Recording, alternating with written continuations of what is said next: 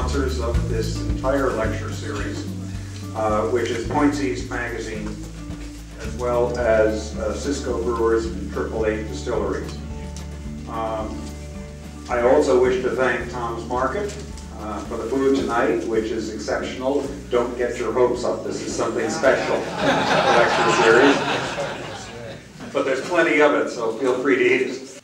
Tonight's lecture is a departure from the usual yacht business that we so often hear about. And tonight, the Herreshoff Torpedo boats, a lecture titled Innovation at the Beginning of the Modern U.S. Navy. And to make the introductions of this very special lecture, I'd like now to call on Halsey Herreshoff to not only give us some brief remarks about Carlton Pinheiro, and Leanne, welcome, but also to introduce John. Halsey?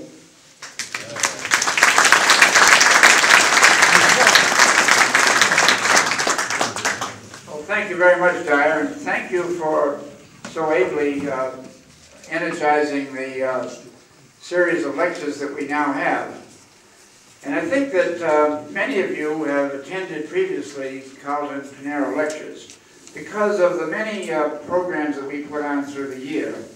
The penultimate one is the Carlton J. Pinheiro lecture, and we always make sure to get an especially good speaker for that.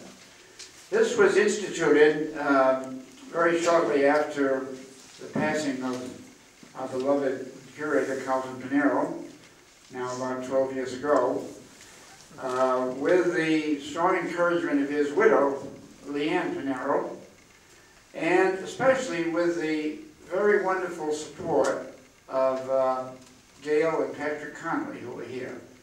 And of all the sponsors, they're the ones that really made this happen. Not only did they set up an endowment for these Carlton Pinheiro lectures, but they also set up another endowment for scholarships that the museum provides every year for a outstanding student to go and study. So I think we ought to give a round of applause to Pat and Gail Connolly already.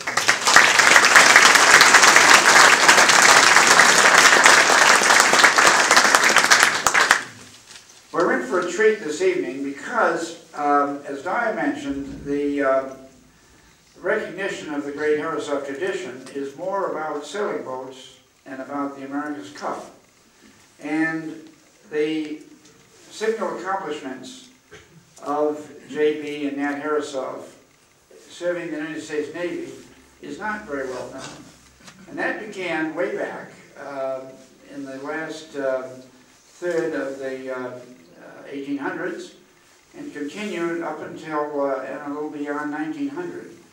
And they designed and built some very wonderful craft, which John will describe, and he's probably prepared for this lecture more than anybody has ever prepared for a lecture here, because he and colleagues have visited a university down in Texas and done all kinds of research to delineate how this service of the Herreshoffs to the Navy came about. The thing that's so remarkable about it is that the Navy at that early beginning really didn't have much of anything in the way of small powered vessels.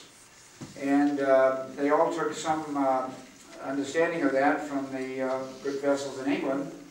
But it was the Herreshoffs who first built the earliest torpedo boats and built wonderful craft like the Cushing, for which there's a model right in front of the mural back of you. And these were craft that were completely designed here by Nat Herreshoff. And even more remarkable, he designed and built the machinery, the boilers and engines.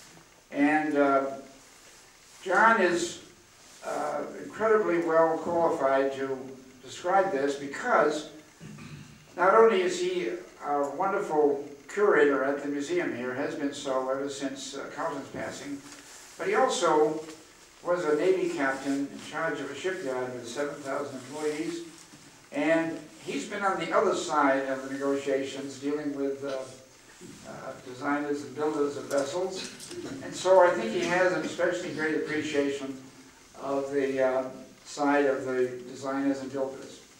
And just one further word about John Palmieri. This museum has been so blessed for more than 2 decades to have the finest curators you could ever imagine. First, Carlton Pinero, who was a great friend of our family and my brother, and he was an incredible researcher, author, brought about some great books that are able to carry forward the tradition and information about it that is nowhere else. And he's been followed by John Palmieri, who exhibits the same utter fascination with the history, but also the great care to learn about the history and only put out facts that are correct.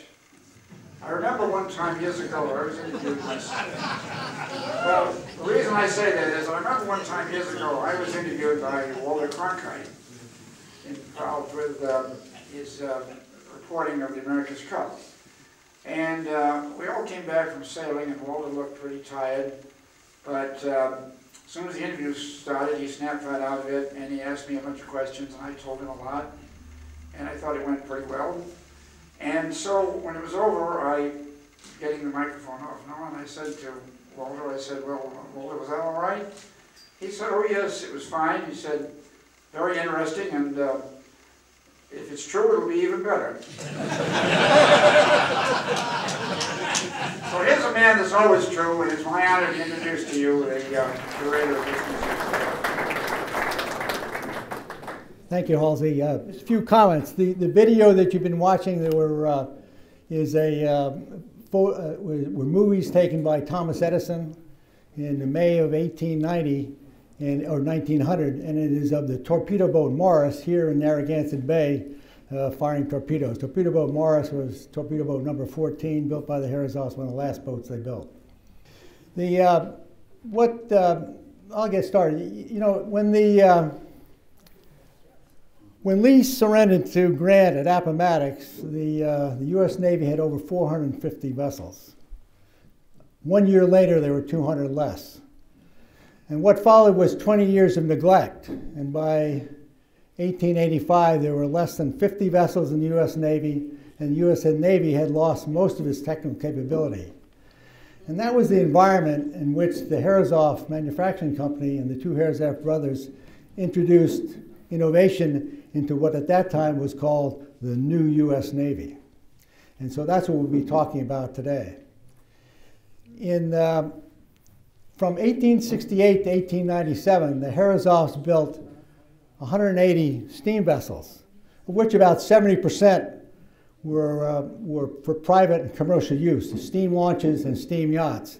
And 30% were for government service of various types, mostly launches, and 8 of them were torpedo boats.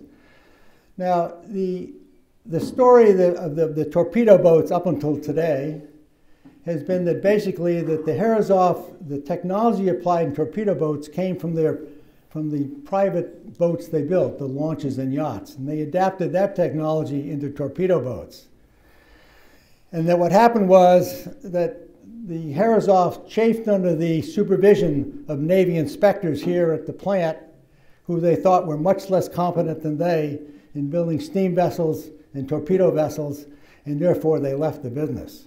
Now that's the story we've told around here for a number of years. In 2009 and 10, I gave several lectures on that story, and it turns out, based upon new research, that story is overly simplistic and in many areas just plain wrong.